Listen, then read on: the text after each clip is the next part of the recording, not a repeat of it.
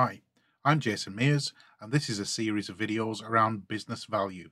They've been recorded in conjunction with Tor from Advisory Services at VMware, and they came about from a discussion about the differences in the way that technical people view business value and business people view business value. And it started off with a discussion about the discussions I was having with people and the different tools that are used in advisory services to map it out for executives. So the conversation started with a presentation that I had, which was about all the different things that IT departments have to do in order to deliver applications and services to end users. So we had all the different things across the top, which we broke into different categories, such as managing the building, managing power, cooling, and connectivity, servers, racks, and hypervisors, VMs and operating systems, and then finally, when we get to dependencies, services, and applications. And it's only when we get to that bit at the end that I felt we were delivering any kind of business value whatsoever. It was only when we got a service or an application to an end user that we actually delivered some value. And it was all about moving things from the left hand side to the right hand side. This presentation was specifically about VMC on AWS or VMware Managed Cloud on Amazon Web Services, about it removing some of those things on the left so that we were left with just VMs, operating systems, dependencies, services, and applications. And then we go from VMs to introducing things like containers, Kubernetes, cloud native applications, and trying to move things as far to the right as we can so that the difference between what IT does at the bottom and the difference between what delivers value is as narrow as possible. So we're trying to focus on just doing things that deliver business value. I was quite pleased with this presentation, and Tor said, "Yep, it's great, except doesn't actually demonstrate any business value. Unless you actually had a user after the application and that user doing something of value to the business, there is still no business value there," which started a discussion with myself and Tor about, well, tell me more about the tools that advisory services use, at which point we moved on to things like the value chain was one of the things that we looked at, the value pyramid, and then the value wheel. So my discussions with Tor from there were, okay, so you've got all these different tools. And my first reaction was, are they not just the same thing done with three different shapes? You know, is it not just the same process, but you've just got a different way of showing it? And this was Tor's response to whether or not these are actually different things or whether they're actually different approaches. The value chain, the priority pyramid, and the value wheel are the same thing. No, they're not. So they all talk about customer value, but they really support each other in different phases of the sales process. And they also communicate different levels of what the customer is trying to do or what we're trying to do with the customer. So my next question after that was, okay, so if these really are different things, is there actually a logical order that you're meant to do them in? So, you know, can you just pick one, or do you have to do them all in a pretty much in a sequence, or is there an order that you should follow when you're using them? So that is a really good question, because there are sort of two orders and I'm sort of split between them. The logical order is to do the priority pyramid first, because it talks about the strategy. So if you sit in the office and you're doing account planning, then it's really good to understand what are the goals of this customer. If it was a supermarket, it could be, we wish to expand into 3 more countries because then we can increase sales. That would be a strategic goal of it. I do find that the value chain is better for starting conversations with the customer, where you basically show them, you understand how they do business, and then you can ask them, what challenges do you have, or what opportunities do you have, or which bottlenecks do you have, and how can we help as VMware?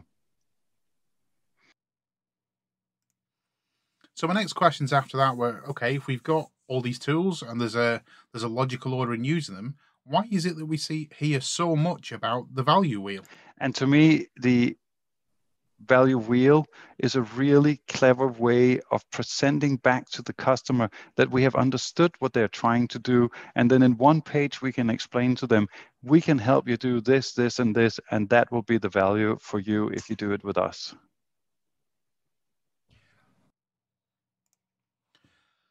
And anybody who's worked with Tor will know it doesn't take him very long before he just wants to jump on a whiteboard and show you how to do something and work through the process. So the very next thing we did was we did a worked example on a whiteboard of mapping out a value chain.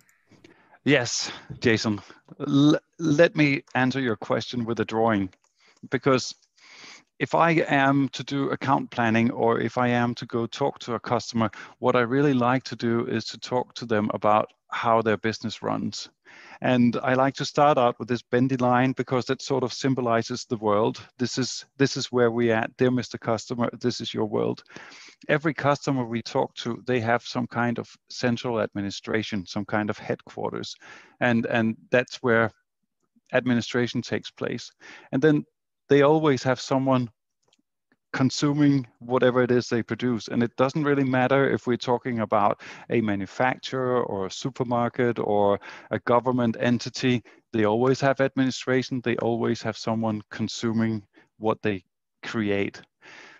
So I like to talk to the customers and say, okay, so we know that in this part you have your creation of whatever service you are producing, and out here you have the distribution of your service.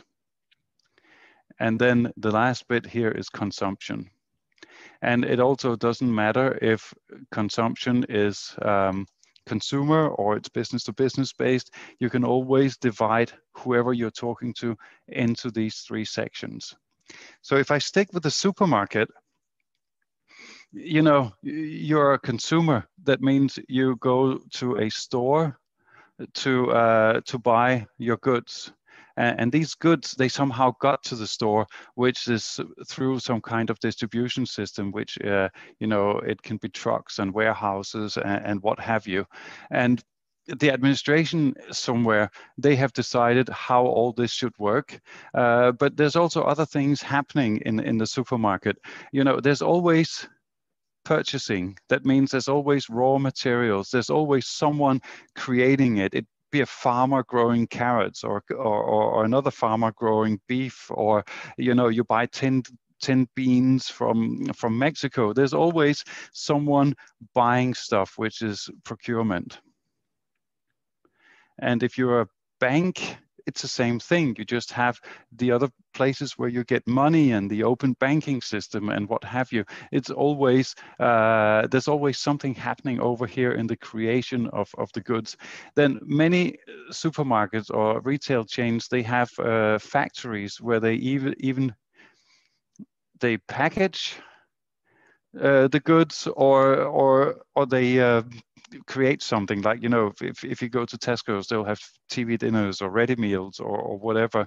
And, you know, so they buy the goods, they create the goods, and they distribute the goods, and they sell the goods. And then you have someone consuming them. And then we as VMware, we can look at them and say, dear Mr. Customer, this is how we see your business. And then we can start sharing stories. And we say, you know, other supermarkets, they're really focused on improving the way that they communicate with their customers. That means that they need some kind of mobile app so that you can communicate better with your customers. You also have stores where you say, well, the stores are actually placing orders with the headquarters. So they say, well, we need more carrots or whatever it might be. So, you know, there is a chance that you could digitalize what is happening in the ordering system. And you can then also digitalize the way that you go out and you distribute things. And you can also start helping them going, well, the packaging plant, they are also running some kind of computers monitoring how the packaging systems are working. And the way you do procurement, how about if you could take your phone and stand in front of the carrot salesman and say, oh, I have a mobile procurement system, and I can say, oh, you want £1 for a ton of carrots? Well, your neighbor just wants 95 cents. So you can stand out there and you can and then you can negotiate with your supplier on the spot if you had some kind of mobile procurement system. So if we look at this, we can say, well, you have a project of digitalizing. You have a project here saying better loyalty. You could say, well, you want to digitalize here so that the trucks go to the right place, and so that means you can reduce waste and reduce diesel consumption because you're going to the right places. Digitalizing the stores coming in, that or the orders coming in, that means less errors, which also means uh, less people typing and reducing the waste of the distribution. The packaging, these factories, they always have downtime, so you can improve stability. So so a typical thing is that the systems monitoring the packaging machine, they are running on an old Windows XP platform. And I'm not kidding you, they run on an old Windows XP platform, and they need new hardware every once in a while. We could virtualize that. We have customers, they've virtualized that system that is running the whole factory, and they have better uptime and less wasted. If all your ice cream machines break down, then the ice cream melts and you lose the ice cream. So increasing the stability of the packaging factory is actually something with a huge financial impact. Or out here, you can reduce the cost of actually buying goods from your suppliers. So if I grab the gold color here and I say, so how about if we digitalize that whole shopping or the whole procurement experience? You might save 1% of the money that you spend on buying goods. For a supermarket, this is huge.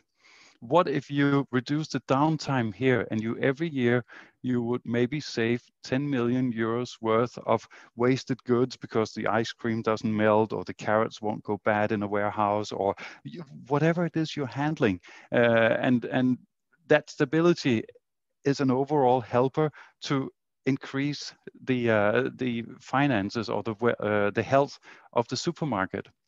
The less errors over here and the less double keying of orders because you digitalize, maybe you can save 5% of your FTEs, so your employees. That doesn't mean I want to get rid of the employees, because all the supermarkets, all the stores, all the companies that I talk to, nobody's looking to lay off people. They're looking to use their employees better because that will give them a competitive advantage.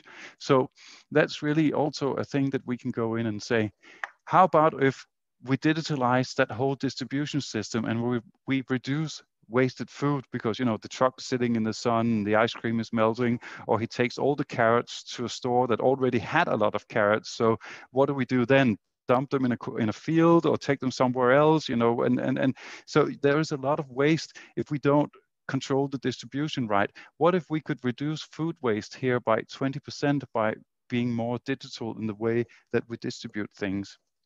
And then I was working on a customer on the loyalty app. And then we think about, okay, customer loyalty app, I pick it up and I get my personalized coupons. And what's that worth actually? So they looked at it and they said, well, every consumer that does not have an app, they typically spend 45 euros with us per week. But those that do have an app, they spend 85 euros per week. So if we move just a few customers onto having the app, the benefit for the supermarket would be 42 million euros increased revenue per year, or protection against your competitors, or what it might be. And we look at all this and we say, yeah, Mr. Supermarket, I understand if we had all this in place, this is actually a lot of money towards your financial statement so that you would be a better supermarket. So what could we do as VMware to help this? Well, that's sort of interesting too, because out here, he would need a work anywhere or end user computing or workspace one kind of solution so that we could do the procurement on the spot. This here stability thing of the manufacturing systems, it's so simple. It's what we do best. It's basically a P2V, it's physical to virtual conversion of a number of machines so that the factories would run better. The whole digitalization here means, if we had some kind of cloud solution and we had some APIs and maybe we had VRA automation thing, we could basically help them digitalize and make everything in the headquarters run better. Maybe it would be reduced downtime. There's a lot of things where we could actually help the supermarket improve their internal efficiencies. So we look at the trucks, it's the same thing, right? We want to have some kind of workspace one or work anywhere solution in order for the truck drivers to better manage or handle what they're doing when they're distributing stuff. And then back to the loyalty app, which had a lot of money in it, right? Well, how do we help them produce better loyalty apps? Well, the app would rely very much on the development team. And the development team would rely very much on some kind of automated infrastructure.